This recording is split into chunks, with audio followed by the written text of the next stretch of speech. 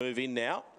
Race number 2, the Elite Collars and Leads, and the favourite has just gone bang into $1.85 again. Our Flying Dream got out to a pretty juicy price, and the punters have latched on. Our Flying Dream, the favourite from 7. Set.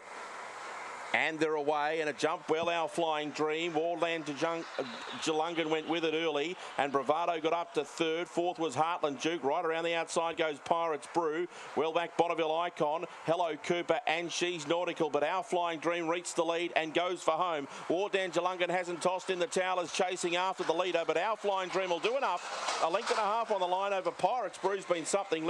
Bonneville Icon bumped into Bravado over the line, and not sure what's run fourth there, to be honest. She's Nautical was next. Hello Cooper was well back in the field, and it was one of the last in with Heartland Duke. The time is 22.603.